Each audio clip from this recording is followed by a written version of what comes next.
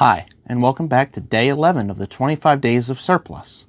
And today's Mauser Monday, so we're going to talk about probably the most interesting Mauser I have in my collection, which oddly enough saw a second life through being surplused.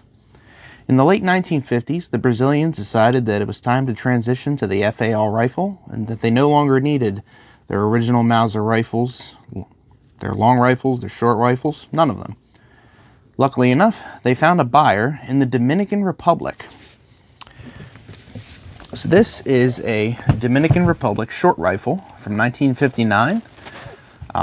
It has been blued over, which was common with the conversion. So the original Brazilian ones had a bright white finish receiver. These have all been blued through. But not many other changes have been made. They were re-arsenaled. The country brought them in. I've seen dates as early as 1956, as late as 1962.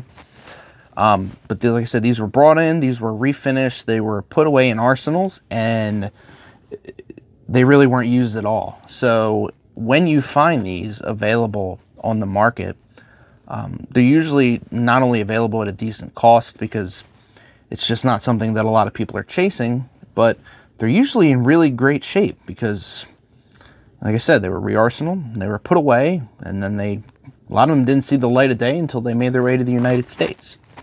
But either way, and it's a bit of an interesting rifle, being that, like I said, it already had lived a full life in Brazilian service, and then when the rest of the world was transitioning to modern semi-automatic rifles, the Dominicans said, this will do just fine for us until we can get our own modern rifles.